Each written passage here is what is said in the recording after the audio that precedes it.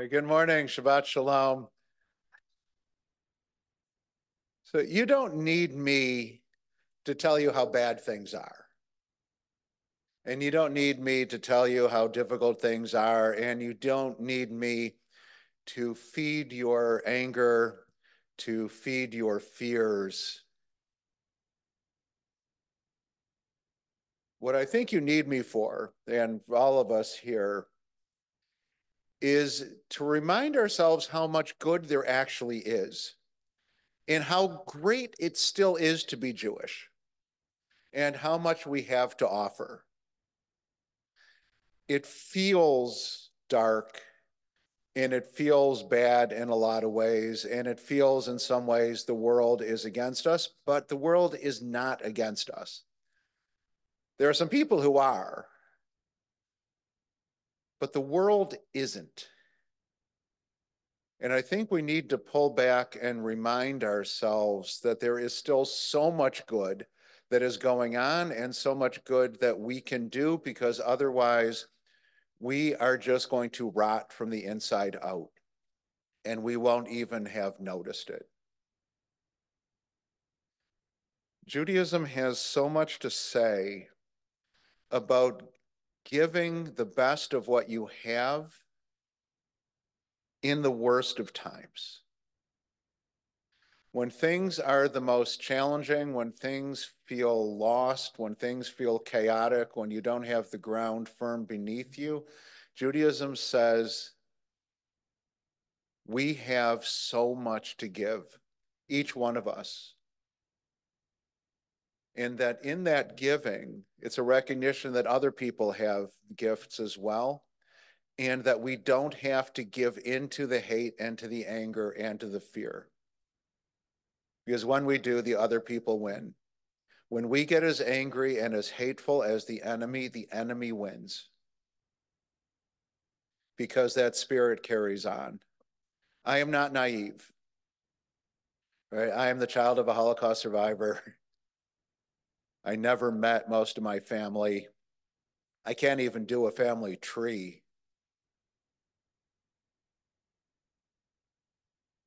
I know that there has been evil in the world, but I know that so much of it isn't, and I am not giving into it. In our Torah portion today, it takes place in the wilderness. The people had been slaves for hundreds of years, and they're brought into the Midbar, and they had done nothing for themselves for hundreds of years. They did everything for Pharaoh. Everything they built, everything they created was because they were ordered under pain of death to do so.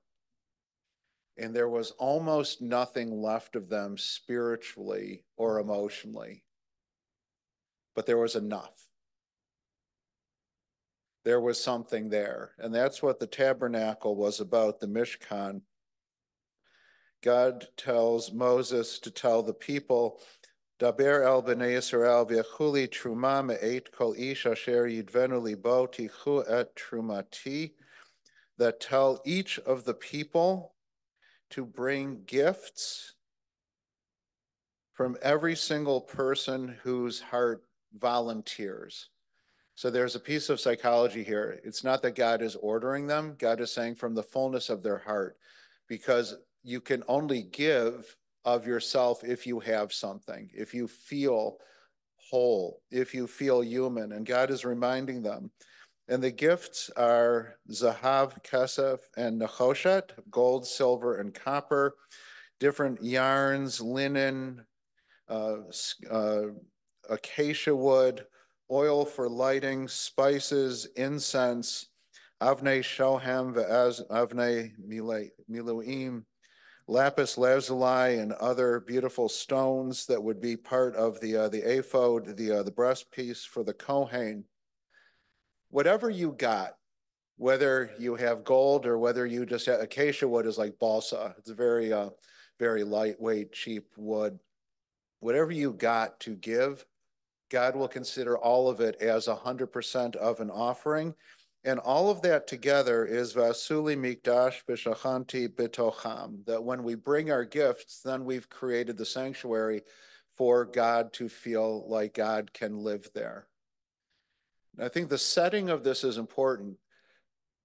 They came out of Egypt with these things. In a way, the Egyptians sort of paid them for their labor over the centuries. But that's all they had. It's not like there was a lapis lazuli store in the wilderness or that there was a jewelry shop where they could get more. On the surface, it sounds like God is asking for everything that they have and is just taking.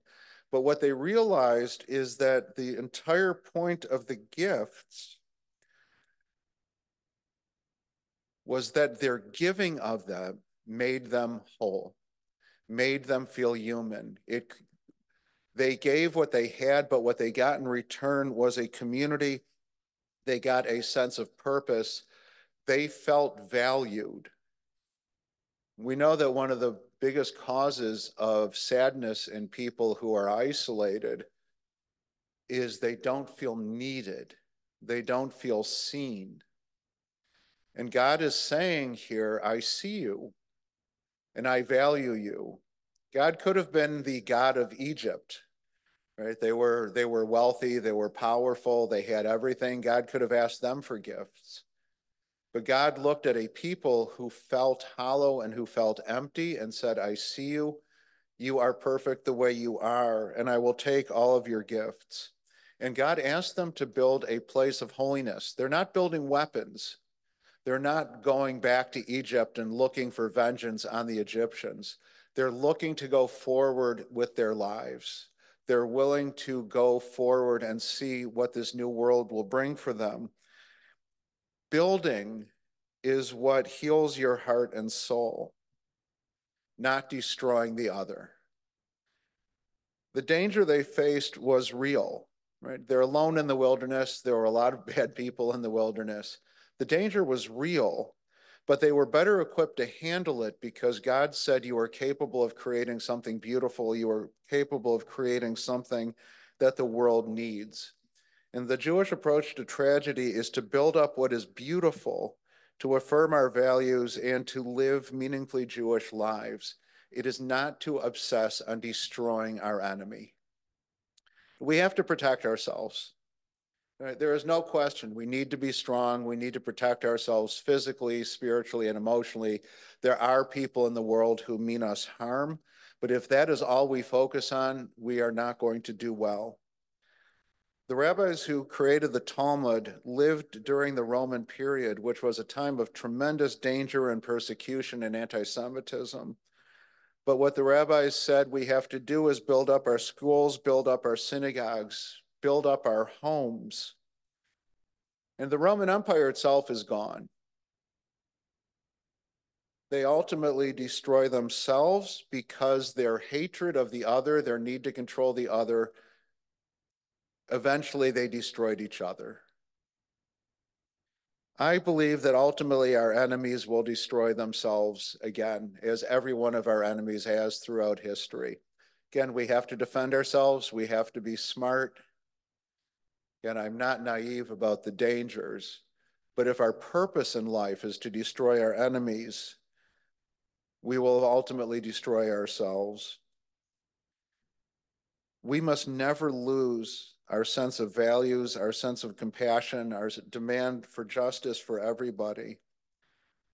So I try to think about what should we be doing then as a Jewish community, as Adat Shalom, as individuals. Say the first is to claim your inheritance, recognize the gifts that you've been given. We have a Torah, we have a Jewish community, we have Jewish learning, we have schools, we have institutions, we have a history. It's all yours. Right? It's there. You already have it. I think sometimes we just forget about how important that is or how amazing it is to have this community that has been around for thousands of years. It's not an accident. It's because we live by what matters and not wasting our time on things that don't matter. And I think we have to help other people find their gifts as well. There's so many people have a lot to give, but they don't know where. And I don't mean just financially, though we'll take it. your time, your talents, your thoughts. No one here is expendable. Bring a friend to services. Bring a friend to anything. It might be what your friend needs. I think so often we're afraid to bring people because, oh, they might be bored. You know what's great? Being bored. I love, I love being bored. Love it, which I'm sure you're all enjoying right now. I have that much awareness. Being bored beats anxiety, beats frustration. Bored is actually a lovely thing. You're just sitting there and letting the world kind of wash over you. That's okay. It doesn't all have to be exciting. In fact, exciting is exhausting. Your friend might just need that kind of ocean of calm. You might need it more than you even think. Um, Even lighting Shabbat candles seems simple. It sounds ubiquitous. You know, you do it every week. But what power in that idea of after everything we went through during the week, we're going to say that the light still matters. There are lots of simple things that we can do. Buy from businesses that do business with Israel, from Israeli businesses, from Jewish businesses, from people who have just been supportive of the Jewish community and not hateful.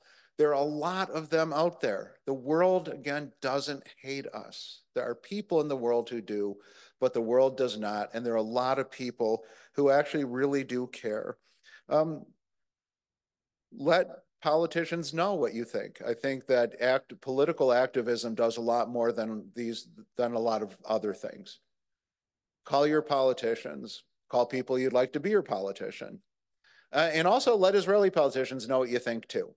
Don't tell them what to do, but you can tell them what you think and what matters, and that there are voices out here that care and that we very much want to see a society that is truly safe and truly just for everybody. Um, we have so many gifts. Again, don't waste them on hate and anger. Use them in the way that the Torah demands to build, to create spaces of holiness and love, and figure out what you're best at and use that energy and enthusiasm to create the entire world as a home worthy of God's presence. God says, Vasuli mikdash v'shachanti betocham.